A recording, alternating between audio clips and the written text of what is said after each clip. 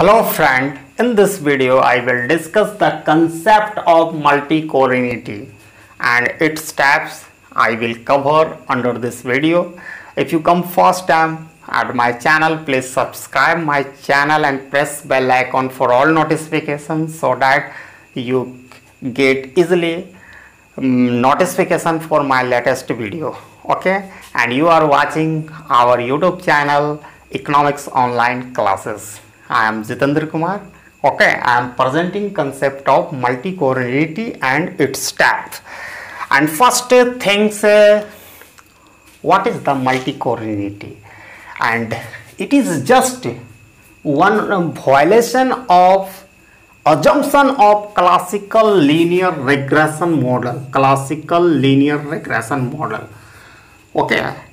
It is assumed under the classical linear regression model there is no correlation among the explanatory variable, that is the independent variable. Suppose consider a regression model yi equal to beta 1, beta 2, x 2i plus beta 3 x3i plus ui. This is, you can see here, this is the regression model.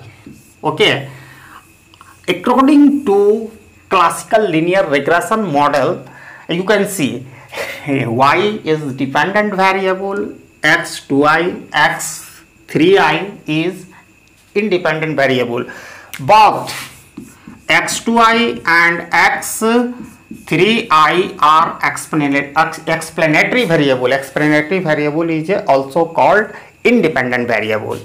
Okay, according to classical linear regression model, assume there is no correlation between these two explanatory variable, that is x2 and x3. Okay, so that's it means classical linear regression model assuming there is no multicollinearity problem. But now what is the multicollinearity problem? When it violates the assumption of classical linear regression model, there is no correlation between explanatory variable x2 and x3. Yeah, that is there is no correlation between the two explanatory variable. But now multicollinearity, what is the meaning? What is the problem of multicollinearity? It is a very simple. It's in the case of multicollinearity, and it indicates presence of high correlation between explanatory variable. Okay, there is a high correlation between x2i and x3i, that is the explanatory variable, is the called problem of multicollinearity. Okay, which is the violation of assumption of classical linear regression model. Okay, now absence of multicollinearity as a classical linear regression model assume there is no correlation between explanatory variable. Now types of multicollinearity. There are two types of multicollinearity. First, perfect multicollinearity, and second kinds, imperfect multicollinearity.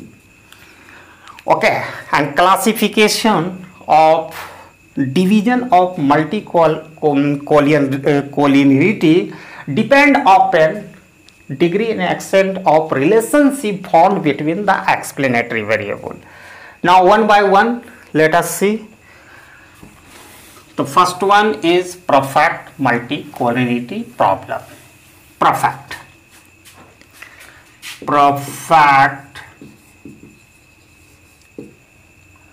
multicollinearity. What is the perfect multicollinearity? Okay, in the case of perfect multicollinearity, okay, explanatory variables are perfectly correlated with each other. It implies the coefficient of correlation between explanatory variable is 1. Why 1? There is a perfect correlation is found among the explanatory variable. This is the problem. This is called multicollinearity. Suppose that and correlation of coefficient is found between explanatory variable is 1 in the case of problem of multicollinearity. Suppose consider a regression model. Consider a regression model and now that suppose that y is the quantity demanded, which is the function of two variable x to 2i, x or 3i. Okay, here y is quantity demanded, x 2i is the price of commodity, x 3i is the income of consumer. Okay, income of consumer. Now consider a regression model yi equal to a1 plus a2 x2i plus a3, supposing considering, okay, x3i plus disturbance term. You can see a1 is the intercept, a2 is a slope of price x2i, a3 is the slope of income x3i, and ui a stochastic error term, that is the disturbance term. Now it is a suppose a2 less than 0. What is it imply? A2, what is the A2 in this regression model? Slope of price. X2i is the price. There is a inverse relationship, that is the negative relationship, that's the why A2 is the less than 0. Now A3 is the greater than 0 because income of consumer and quantity demanded, relationship between income of consumer and quantity demanded is a positive, that's the why A3 is a greater than 0. Now assuming there is perfect multicollinearity relationship between the explanatory variable, that is x2i and x3i, such that suppose 3i equal to 300 minus 2 minus 2 300 minus 2 xi x2i. It is the showing the relationship between x income and price of commodity. Here income refer to real income. Suppose that we are consuming 1 kg sugar and price of 1 kg sugar is 100 rupees. Suppose that price of sugar fall down by 50% and now price is sugar is 50 rupees. Indirectly my real income will increase as a 50 rupees. Okay, like that, this type of relationship is reflecting by this equation. Now regress x3i on x2i, we get coefficient of determination denoted by r squared equal to 1, and this value is substituting in this equation regression model. Now yi equal to a1 plus a2 x2i plus a3 x3i equal to 300 minus 2 times x2i plus disturbance term u. Now arrange it. A1 plus A2 x2i plus 300 A3 minus 2A3 x2i plus ui. Okay, now rearrange it. Constant putting together A1 plus 300 A3, and this term putting together A2 x2i minus 2 A3 x2i plus disturbance term. Now this equation I am going to write upper part of this board due to a scarcity of a space here.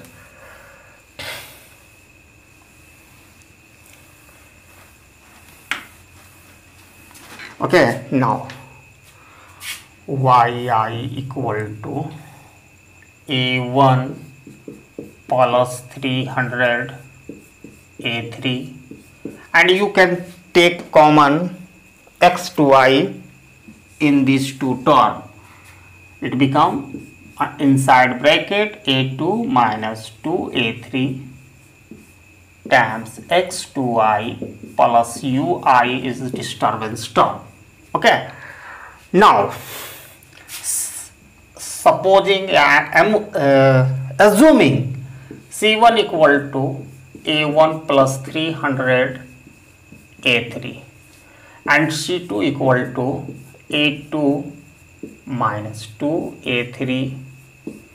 This is supposed. Now our original regression equation become C1 plus C2 x2i plus ui. Now it become, we can easily estimate the parameter C1 C2 easily. Okay, using the applying the OLS method, least square method, but we cannot obtain all the parameter A1, A1, A2, A3, A1, A2, A3, unique value of these three parameter. In presence of multicollinearity, we cannot get the unique value of three parameter, original parameter A1, A2, A3, but we can get C1, C2 indirect parameter, you can call it. In the case of perfect multicollinearity, estimation and hypothesis test of individual regression coefficient in multiple regression model is not possible. Okay. Now second term is imperfect multicollinearity. One type is perfect multicollinearity, another type is imperfect multicollinearity. Imperfect.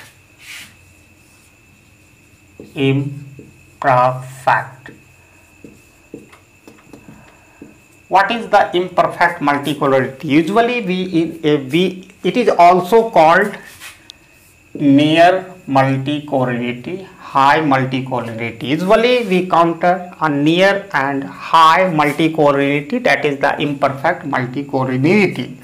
In this case, explanatory variable, that is the independent variable, are approximately linearly related.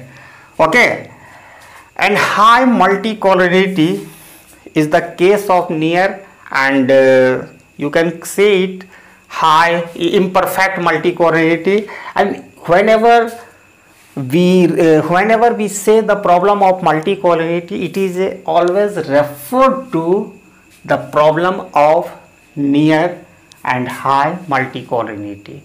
That means there is a explanatory variable are approximately linearly related to each other. Okay, let us consider a regression model. Yi equal to B1 plus B2, and assuming there is a imperfect multicollinearity between the explanatory variable. Here we are assuming imperfect multicollinearity between explanatory variable, that is the independent variable x2i plus B2 B, not beta, only B, and you can write, you are free to use any English alphabet letter. B1, B2, B3, X3I, U. You can see it is the regression model. There are two explanatory variable X2I, X3I, supposing as previous one, price and income of consumer. This is price, this is income, and this is error term. Okay, it is intercept and it is dependent variable.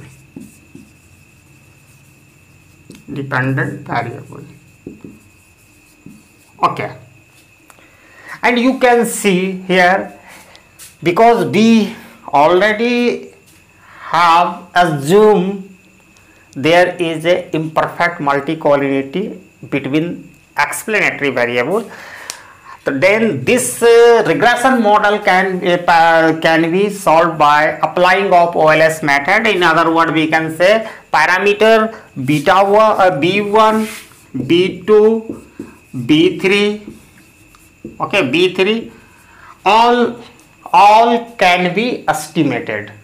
Okay, all can be estimated just applying of OLS method. Okay, in the case of imperfect multicollinearity. So this is the video for multicollinearity in its depth. I hope you will enjoy and you have enjoyed this video, and share as much as you can. And thanks for watching my video till end. Jai Hind.